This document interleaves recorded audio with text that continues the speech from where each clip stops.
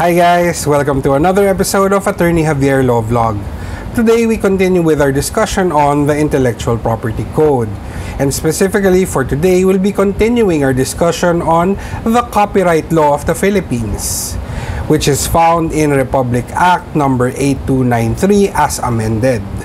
Being an intellectual creation, it is one of the modes of acquiring ownership. So if you like my videos and you want to see more, please hit the subscribe button.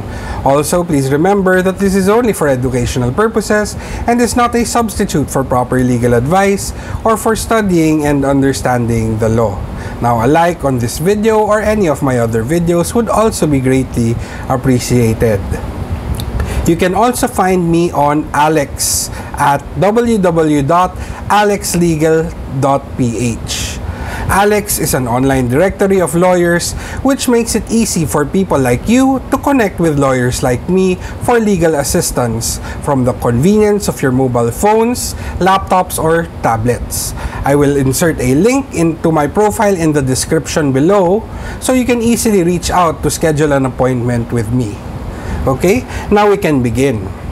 So in the last episode, we discussed the rights offered by a copyright, the works covered and not covered, and the duration of protection as well as registration of a copyright. Now we go into the violation of the copyright owner's rights, or otherwise known as infringement, which is the copying of substantial portions or even the whole of a copyrighted work without the consent of the owner. Now, infringement is also known as piracy or even plagiarism, where the offender appropriates the whole, parts, or the language of the composition, passing it off as his own. It happens where a person copies parts of the work or even the whole work of another and I give it appearance that it came from me, okay? Now, Section 216 of the Intellectual Property Code says that a person infringes a right protected under this act when one directly commits an infringement. No, he directly commits the infringement.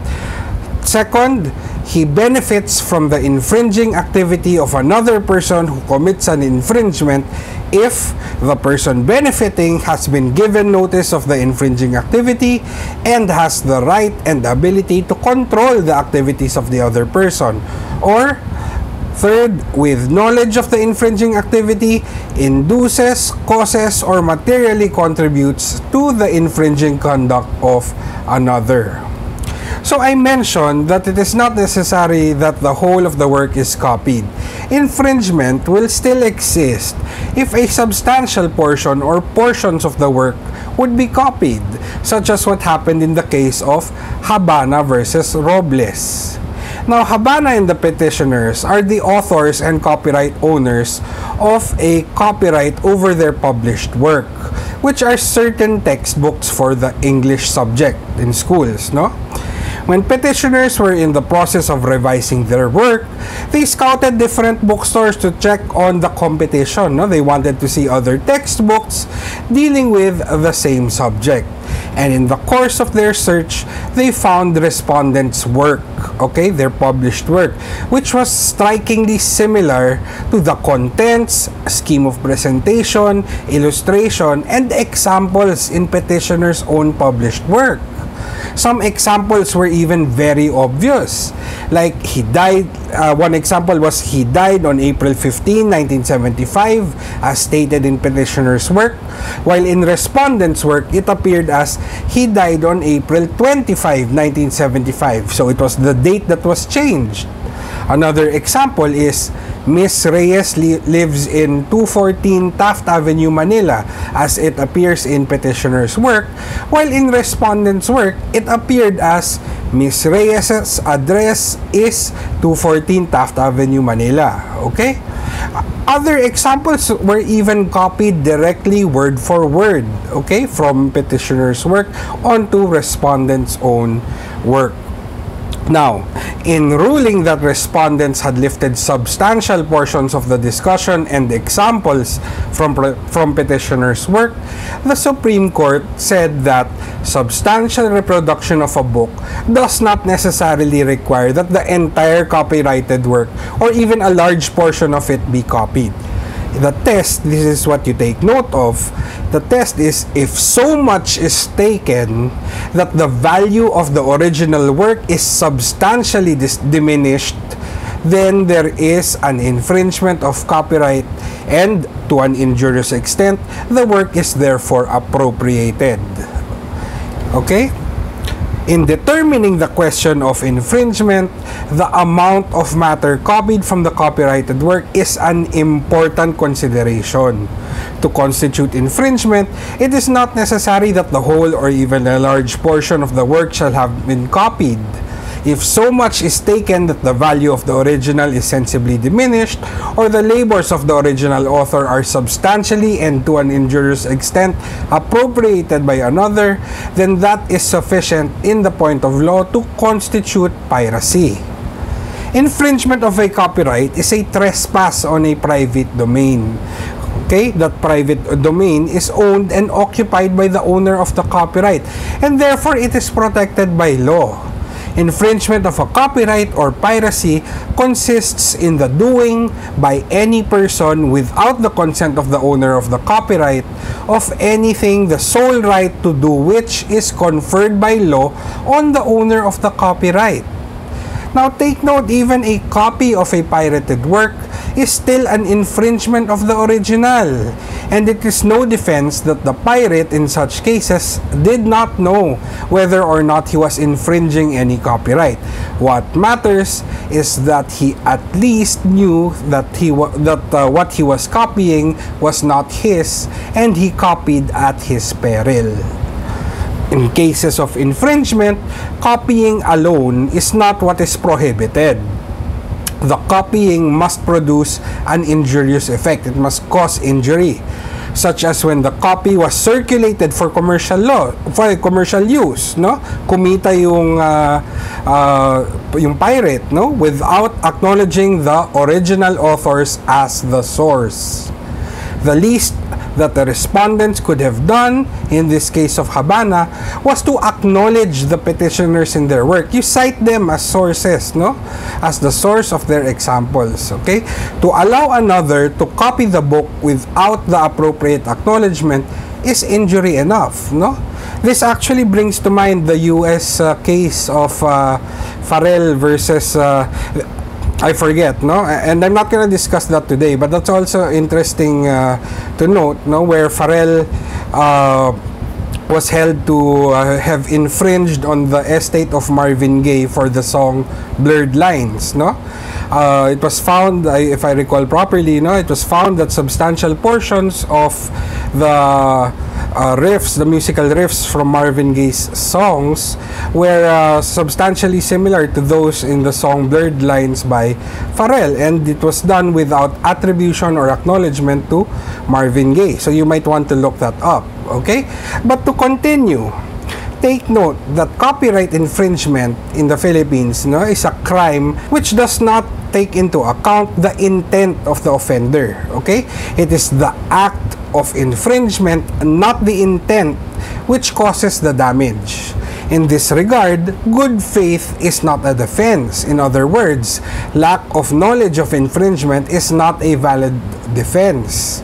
Knowledge of the infringement is presumed when the infringer commits the prohibited act.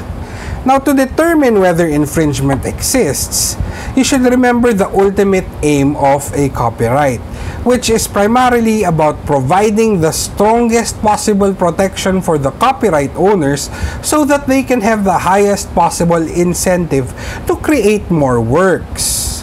Okay, the control given to the copyright owners is only a means to an end, which is the promotion of knowledge and learning. Achieving that underlying goal of the copyright law also requires access to copyrighted works, and it requires permitting certain kinds of uses of copyright works without the permission of the copyright owner. However, intellectual property rights such as copyright and the neighboring right against rebroadcasting, these establish an artificial and limited monopoly in order to reward creativity. Without these legally enforceable rights, creators will have extreme difficulty recovering their costs and capturing the surplus or profit of their works as reflected in their markets. This is based on the theory that the possibility of gain due to creative work creates an incentive which may improve efficiency or simply enhance consumer welfare or utility. More creativity redounds to the public good. Okay, so you remember the purpose of the copyright law. If you remember the purpose, then you will have an easier time to determine whether there is infringement. So what are the remedies? Okay, in case of infringement, the law allows for the following remedies. First, of course, injunction to stop the infringement. Second, payment of actual damages, or in lieu thereof, statutory damages. Third, impounding and or destruction of the infringing articles, all other copies, and the means to create those copies. There are also other forms of damages such as moral and exemplary damages, and there is also the penalty for imprisonment. The lowest is for 1 year for the first offense, with the highest being for 9 years for the third or subsequent offenses. Take note that the action for damages may only be brought within 4 years from the time the cause of action arose. That is the prescriptive period. Take note that the law provides for limitations on copyright, meaning that there are certain situations where the use of the copyrighted work is permissible and will therefore not constitute infringement. And this is found in Section 184 of the Intellectual Property Code. First, the reproduction or distribution of published articles or materials in a specialized format exclusively for the use of the blind, visually and reading impaired persons. Okay? So, for the blind and visually reading impaired persons, those are the keywords. Provided, of course, that they are made on a non-profit basis and shall indicate the copyright owner and the date of the original publication. Second limitation, the recitation or performance of a work once it has been lawfully made accessible to the public if it is done privately and free of charge, or if made strictly for a charitable or religious institution or society. Okay, that's a limitation on copyright, and in that case, it will not infringe the copyright. Okay? Third, the making of quotations. Okay? Quotations from a published work if they are compatible with fair use and only to the extent justified for the purpose. You do not quote the whole book. Okay? Okay, this include quotations from newspaper articles and periodicals, etc. Provided, of course, that you cite the source. No? You put the name of the author if it appears on the work. Okay, you mention that. Fourth, the reproduction or communication to the public by mass media of articles on current political, social, economic, scientific, or religious topics, and also lectures, addresses, and other works of the same nature, which are delivered in public, if such use is for information purposes and has not been expressly reserved. And in which case, in order not to constitute an infringement, you cite the source. Okay? To be safe, always just cite the source. Fifth, the reproduction and communication to the public of literary, scientific, or artistic works as part of reports of current events by means of photography, cinematography, or broadcasting to the extent necessary for the purpose. Sixth limitation. Okay, remember again, these limitations mean that there is no infringement.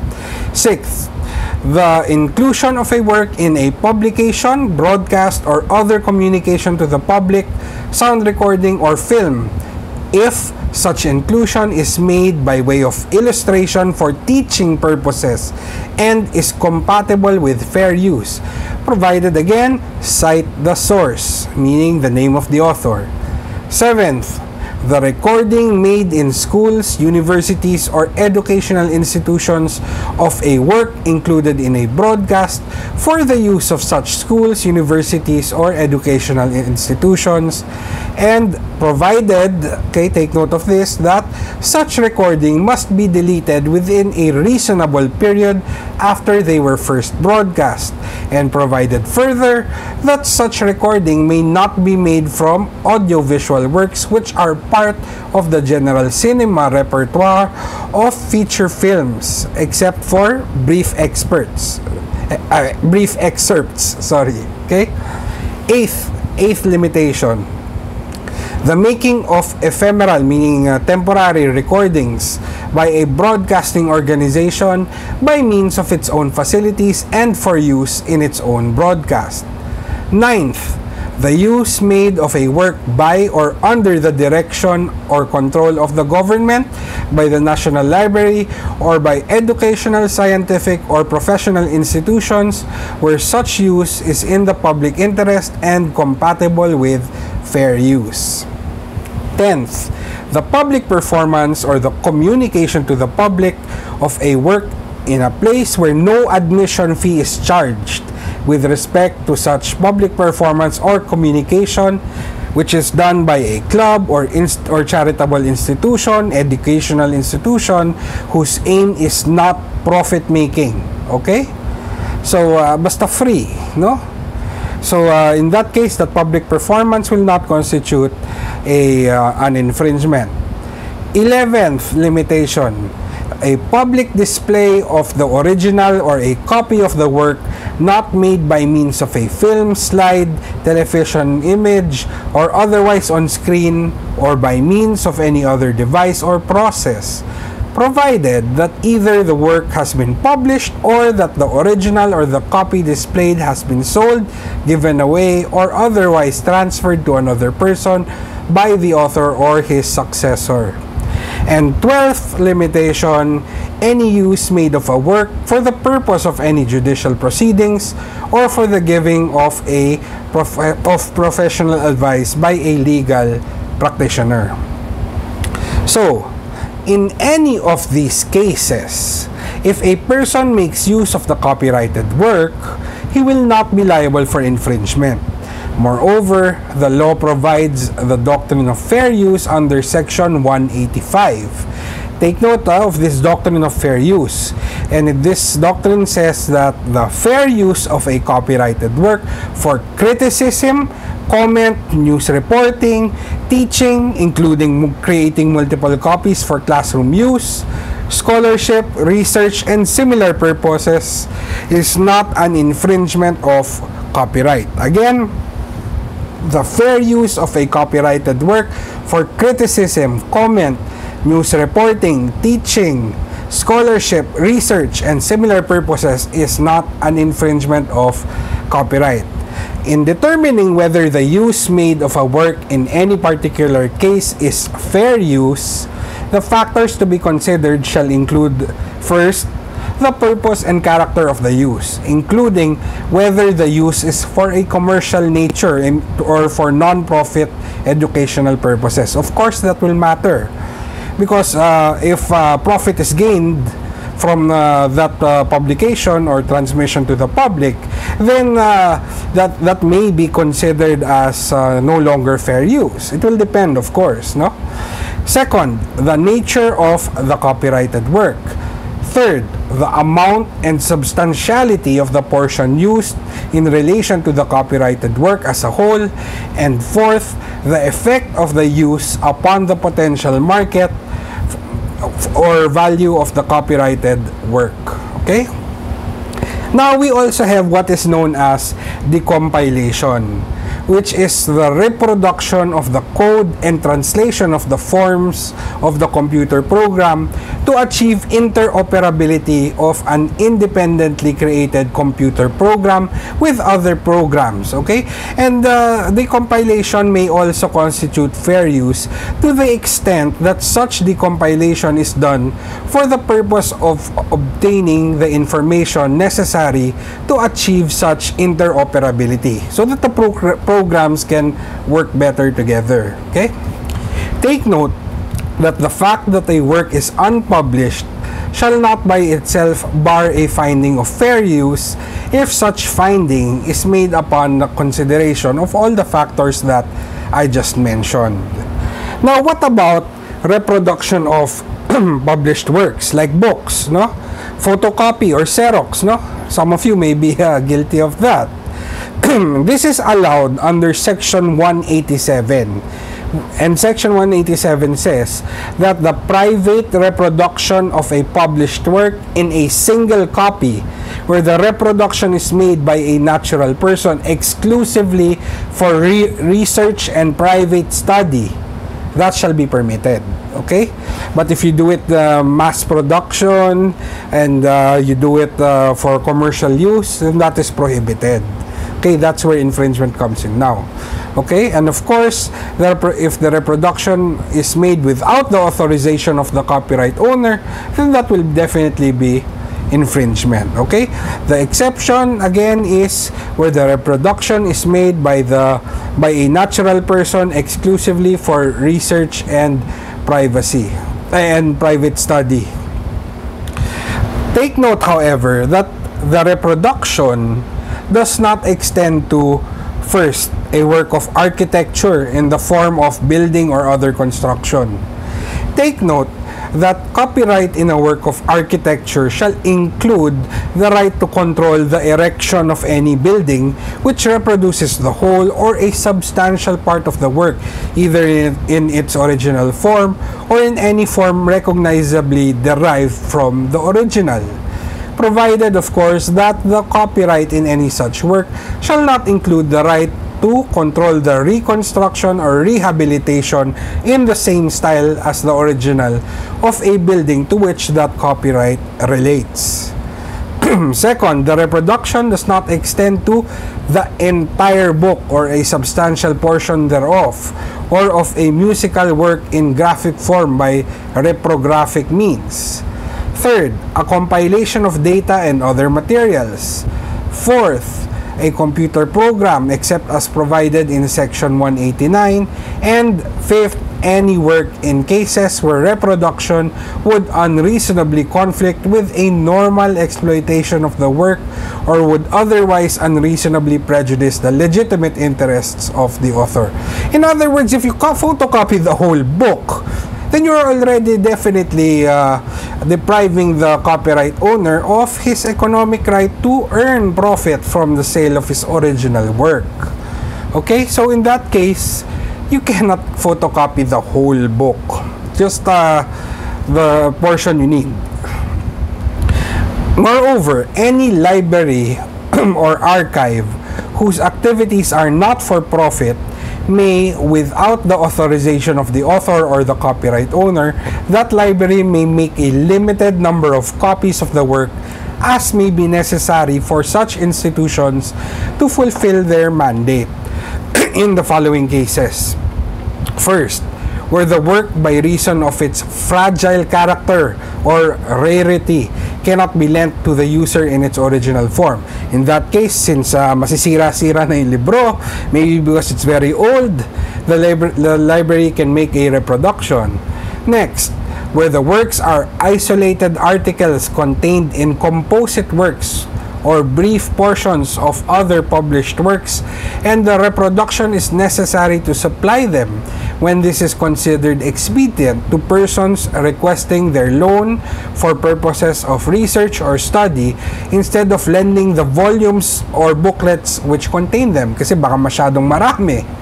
Okay, third, where the making of such limited copies is in order to preserve and, if necessary, in the event that it is lost, destroyed, or rendered unusable, replace a copy, or to or to replace in the permanent collection of another similar library or archive a copy which has been lost, destroyed, or rendered unusable or no longer available. Okay? What about the reproduction of computer programs? No?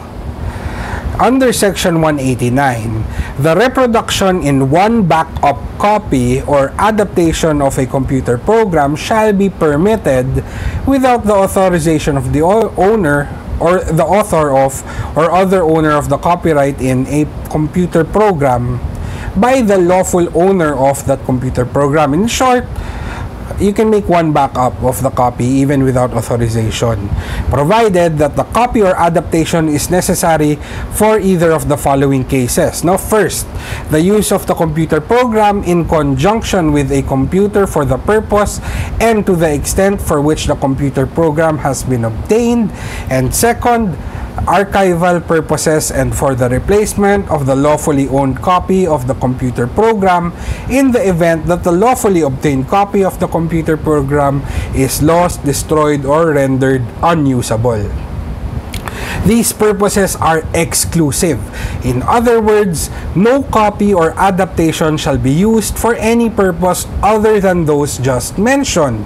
And if used for a different purpose, then of course such copy or adaptation shall be confiscated and destroyed.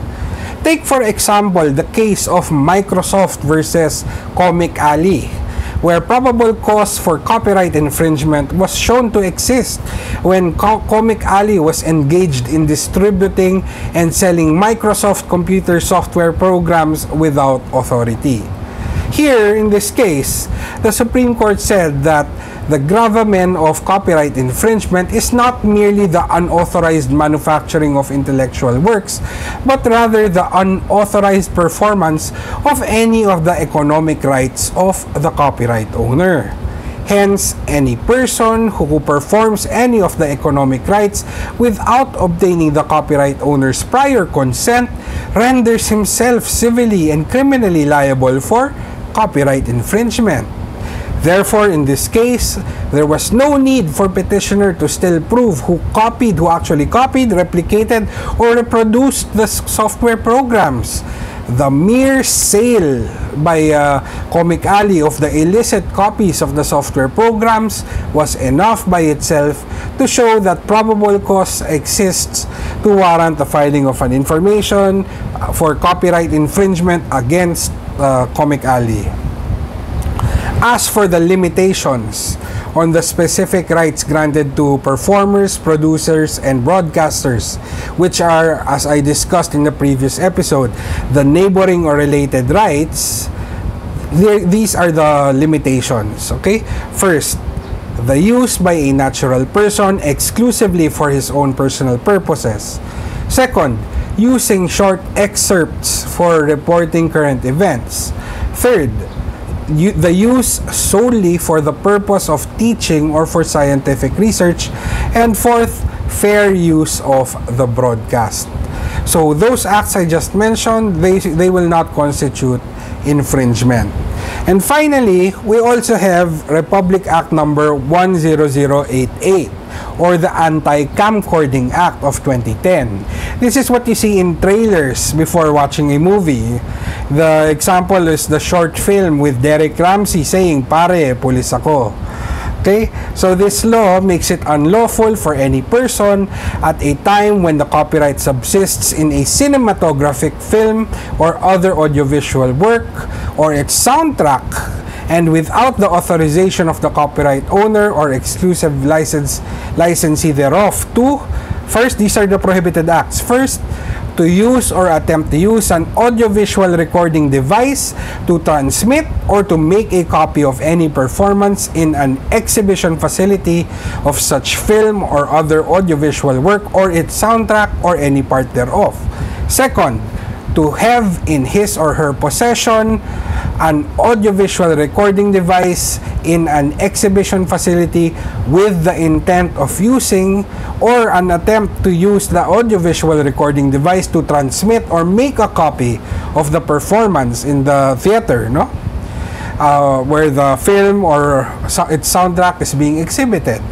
And the third way of violating this law is to aid, abet, or connive in the commission of the prohibited acts that I just mentioned. A person who is found guilty of committing any of those acts will be subject to a fine. You can see this in that same short film, no? Fine of 50,000 pesos but not exceeding 750,000 pesos, and imprisonment of 6 months and 1 day to 6 years and 1 day. Any recording seized may be ordered destroyed by the court. And in this regard, the cinema or theater is required to conspicuously post in at least 2 areas notices or signages warning against the bringing of audiovisual recording devices into the cinema or theater. You can just deposit it with the guard or whoever there, no? So, the responsible person, of course, no? So that's it for this episode on copyright infringement, plagiarism, and piracy, okay? So I hope you may have picked up a thing or two, and I hope to see you next time. See you soon, guys. Bye.